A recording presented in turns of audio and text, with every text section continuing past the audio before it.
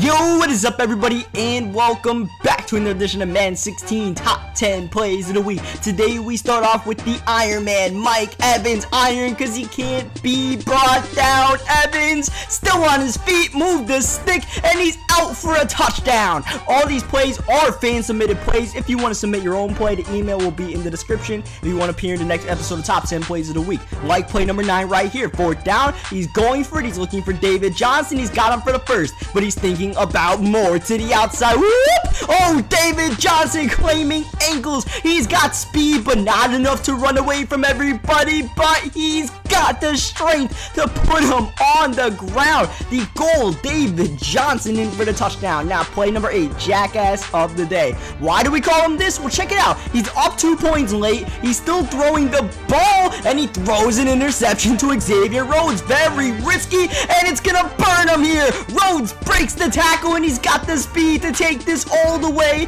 to win the game. The guy with the Jaguars had this one. Got too cocky, ran an extra play, tried to run up the score, and instead loses in a heartbreaker. Now on to play number 7, sliding for 6. Anthony Thomas. That's not really gonna do much. We gotta do better than that. Whoop! Oh, that man's down. Juke one more time, and now it's time to unleash the speed of the campus hero, Anthony Thomas. The 30, the 20, someone trying to give chase, but he doesn't stand a chance. Game starts off with a kick return touchdown. Now on to play number 6. Don't kick it deep. You are up 3 with 3 seconds left. Do not let Tavon Austin get the ball in his hands. Why? Check it out. He breaks the tackle, and there goes Tavon, slipping the kicker.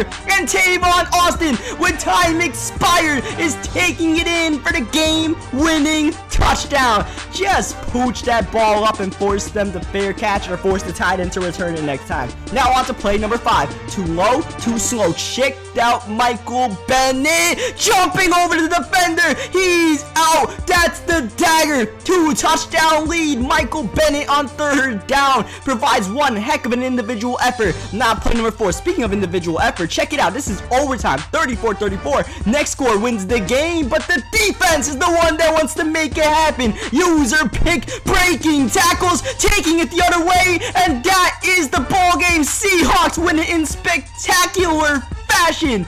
Wow. That's play number 4, guys. We still got 3 more to go, including flipping the script. Now, this is the end of the game as well, except this regulation. Tyrann Mathieu preventing a game-winning touchdown on the other end, but Tyrann's not done. The honey whoop! Badger with the juke of dreams. He's out. This is the game time about to expire. Tyrann Mathieu. Wow. Wow. Play number 2. There's still 2 more plays to go, guys. Check this one out. So this guy somehow ends up blocking the PAT here. Ends up being an absolute disaster. He's going backward. He's lateraling. He might give up a 2-point conversion the other way. But Thomas Rawls picks this up, and Rawls has plans to score 2 himself. Breaks the tackle, and Thomas Rawls averts disaster and actually gets a positive. Now play number 1. Engine number 9.